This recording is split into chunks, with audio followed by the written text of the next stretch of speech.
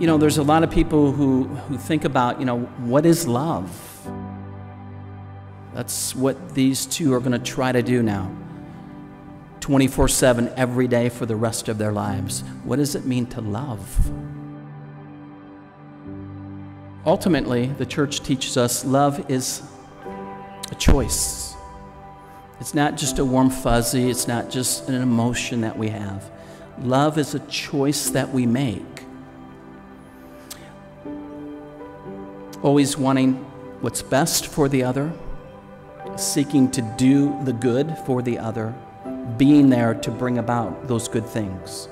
It's what ultimately it means to love. Jesus really and truly, I think, defines most clearly for us what it means to love. Love as I have loved you. Love in the same way that I love you. So he really defines for us what it means to love. And if we want to fulfill that command, if we really want to live together as a married couple, a life of love, then this is your goal. To love as your God loves you.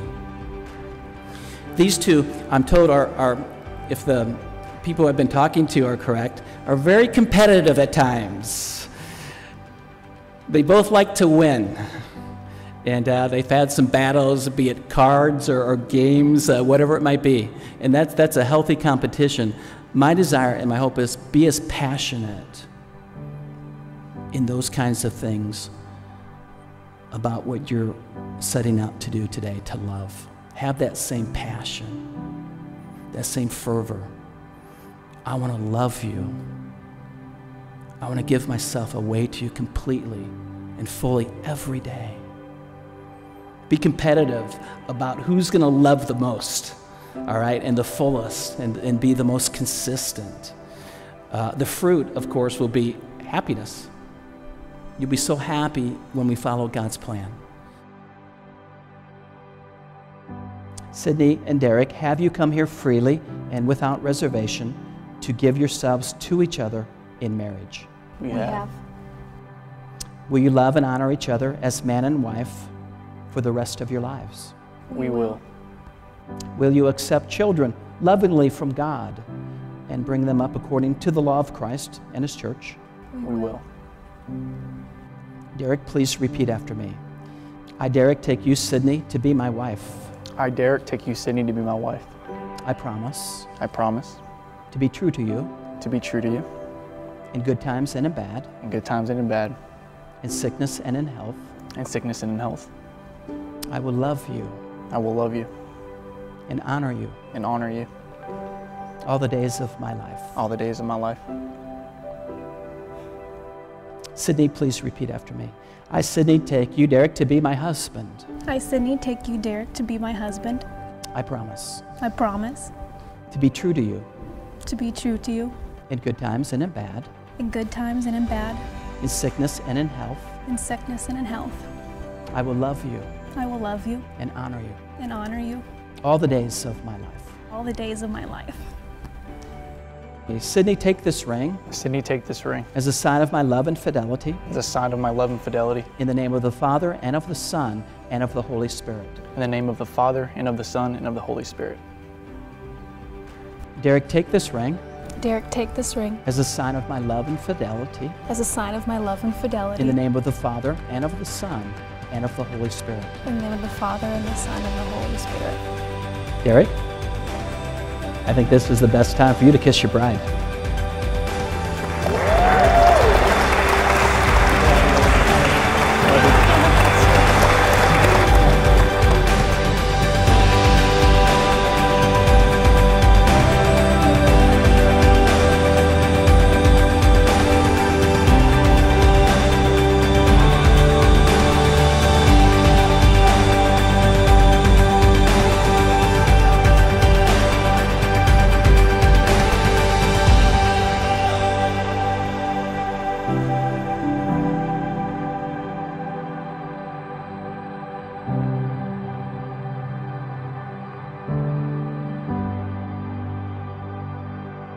Sydney, you look beautiful today.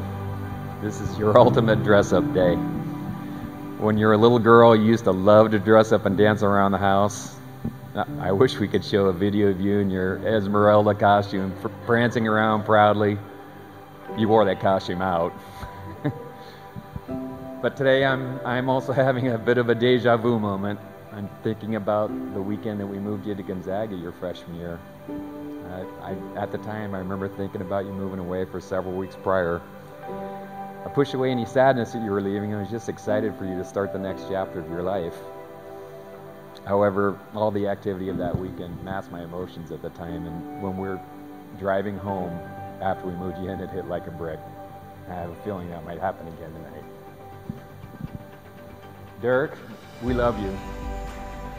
You've made Sydney incredibly happy, and we could not ask for more. A father's biggest wish for his daughter is that she'll marry somebody who will love and protect her from all life's ups and downs, and you are this man. Welcome to this crazy Disney family.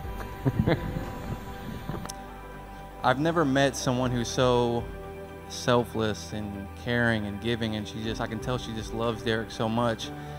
And that's what a brother or anyone who cares about someone would want, is someone who just, their number one priority is making them feel happy and feeling good. And she just is so thoughtful, and I know she just loves Derek so much that, I mean, you can't choose who your brother or whoever would want to fall in love with, but if I had to choose, it'd be you every time, you know?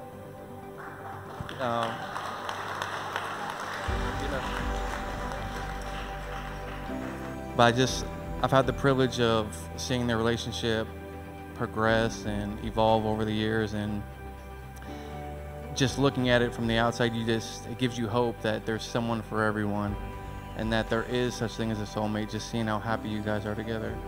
And I just look forward to being a part of the journey you guys are starting, and just all the memories that you have, and I'm so grateful to be a part of your lives.